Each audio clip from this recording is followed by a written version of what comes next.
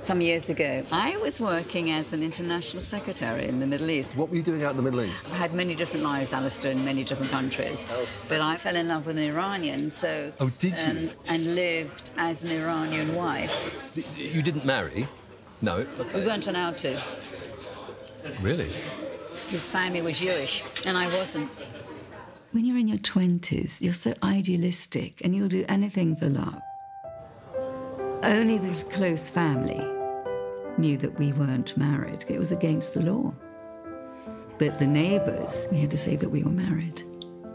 Shoharam, my husband. Would you have married him if you were allowed to have married him? After the revolution started and when they shot up the British embassy, he came to London, and we lived in London for about 6 months, and he had to go back, and then it was the Iran-Iraq war.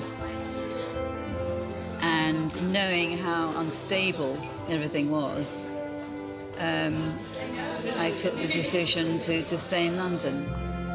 Broke his heart. So, broke my heart. Took me decades to get over it. I've been creating this facade for everybody else. But inside, you're dead and dying and cracked.